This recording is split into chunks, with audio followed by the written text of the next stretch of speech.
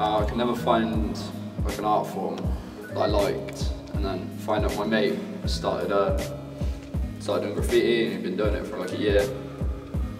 So yeah, went down to see him one day, and he just sort of gave me a can of paint and left me to it. So that's what got me into it, and I just really enjoyed it, and I've been going ever since. Fair enough. So why do you paint then? Was that because of your friend? Yeah, it's like, sort of like a hobby, and it's just something I enjoy doing, something that passes the time, and like something, just something I really enjoy. Right. How long have you been painting? I've been painting 4 or 5 years now. I've been on and off recently now. Yeah. So how did you come up with your tag? Well, I did have an old tag. I don't really want to say it on here just in case I link. But no, it was just like sat in my room one day and just started sketching NESK.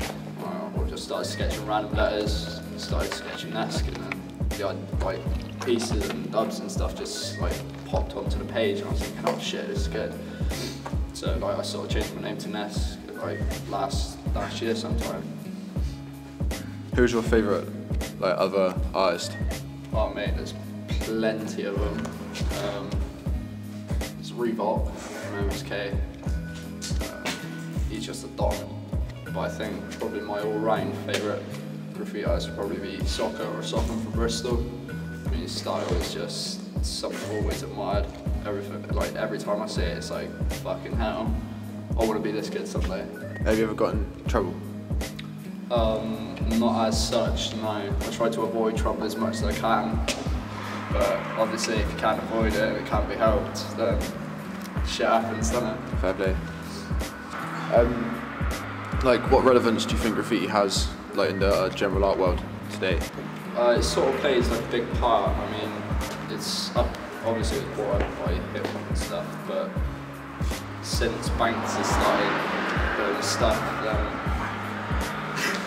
yeah, it's a bit of a sellout.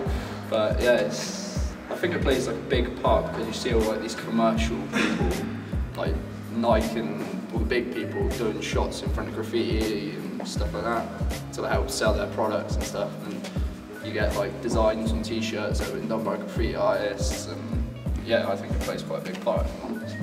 So do you agree with the way it's become more, like, as a more commercial available product? I do and I don't.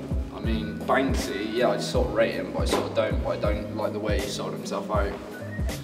But then you get like other exhibitions by proper artists like Mad C, Reebok, and all those lot do like proper art shows, and displaying like proper graph, not just stencils.